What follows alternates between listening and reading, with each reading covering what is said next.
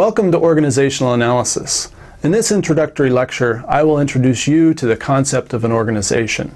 In so doing, it will become clear that organizations are everywhere and come in many different forms.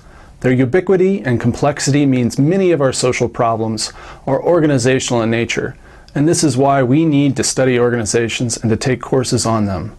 Also, we develop a better understanding of the world we live in and how to better manage it. Let's begin with our preconceptions and understandings. What is an organization? What's not an organization? When most of us consider organizations, we think of hospitals, schools, businesses, stores, companies, and factories. But what about families? What about voluntary associations and even street gangs? What makes something an organization or not? Where is the boundary of our concept of an organization? One of the best writers on organizations has been Richard Scott, whose work we'll draw on heavily from time to time. Scott defines organizations this way. Organizations are conceived as social structures created by individuals to support the collaborative pursuit of specified goals. Now there's a lot packed in here, so let's simplify it some.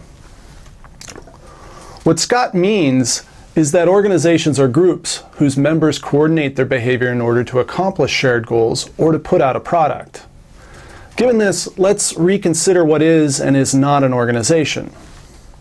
So, if we look at this chart, we see that organizations like companies, schools, families, and voluntary associations all have certain features that fit our notion of what an organization is.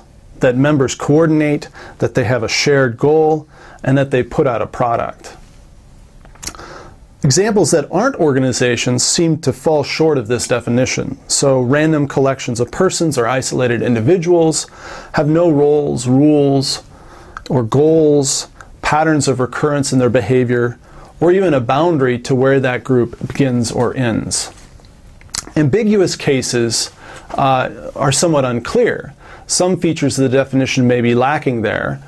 So for example, with street gangs, friendship groups, and social movements, we have less clear shared goals. We have porous boundaries and fluid participants that come and go. And we have less clear rules for behavior. Now that we have some sort of idea of what is and is not an organization, we can start reflecting on how common and important organizations are. Looking at this image, we see a variety of organizations. Organizations accomplish most of what society wants and needs, from socialization in schools to re-socialization through prisons or mental health care facilities, from tax collecting, public administration, protection and soldiering, to production and distribution of goods, service provision like grocery stores, preservation of culture like museums, communication like Google or Microsoft, and even recreation. Organizations are the means by which many of our collective goals are pursued and accomplished. For example, would disaster relief or schooling be possible without organizations focused on those efforts? Organizations are so common that they've become a medium of modern social life. We can't imagine existing outside them.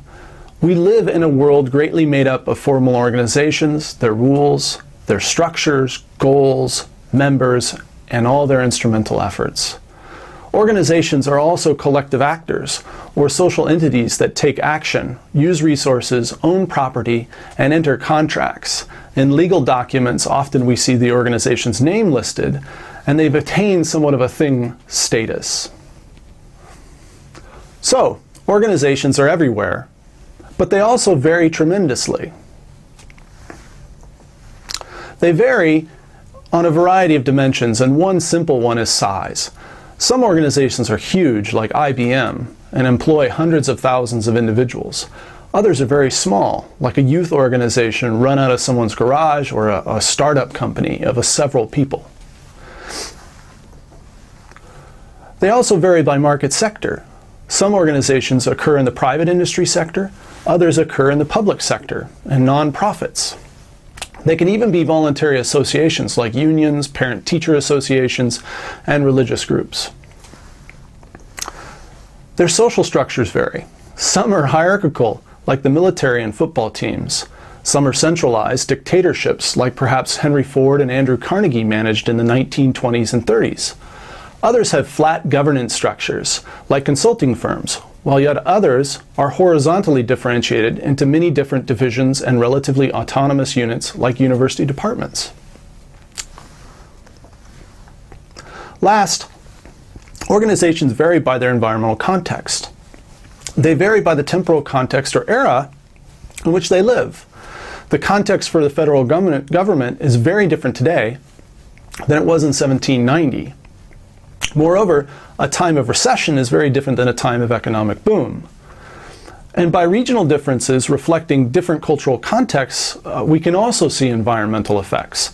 For example, Euro Disney required quite a bit of adaptation of the kind of California Disneyland model. It couldn't just be plopped down and work the same. The idea here with environment is that the same organization may not have the same effect or the same process of operating in a different time, culture, and with a different set of participants. So, organizations are everywhere, they're very important to the functioning of society, and they're very diverse. They've also changed a lot over the last 50 years and have altered American society as a result.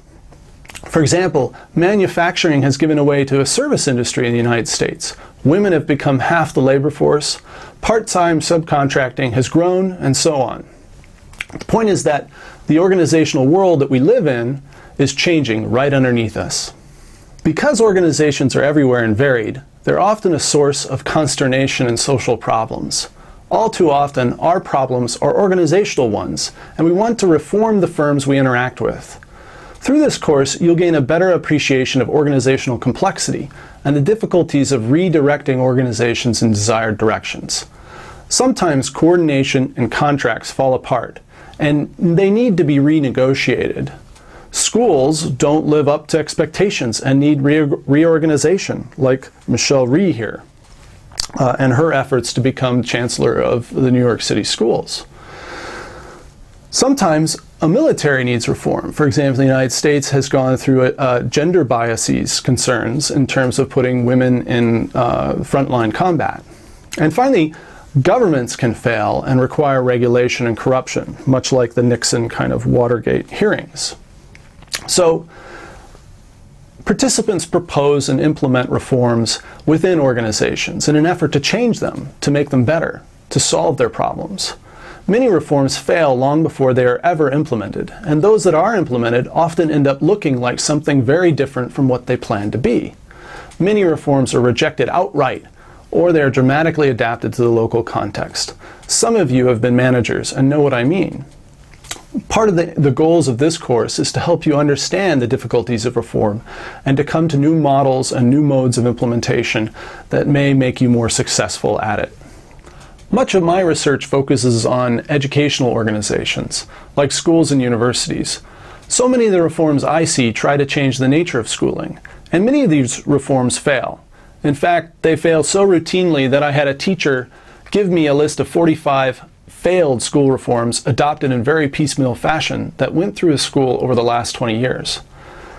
Many of these are jargon and hard to interpret, but they often target change efforts on certain organizational features over others. For example, some are focused on the social structure. Take number 8, lead teachers. That attempts to insert an additional level in the flat hierarchy of faculty roles. Others present a technology or schooling process that caters to a particular goal. For example, number 13, heterogeneous grouping. This gives students an active role in their education and emphasizes a goal of equality. And yet others attempt to manage pressures from the external environment, like number 12, national certification, and number 27, which concerns stakeholders in the environment. Most of these reforms are developed and tested in one school and then packaged and applied to many other contexts. Unfortunately, the local environment often differs from the original testing ground, so the reform's goals may not be valued by the local managers, or the targeted change may disrupt other valued tasks and missions. In addition, there's a governance structure in place within most schools and districts that's threatened by external plans of change that usurp their established coordination patterns. In short, every reform emphasizes certain rules, roles, participants, and goals, thereby supplanting others or shifting attention elsewhere. This often creates problems for what was there beforehand. This course will help you think more deeply and clearly about how organizational reforms are generated and implemented, and what factors likely contribute to their success and failure.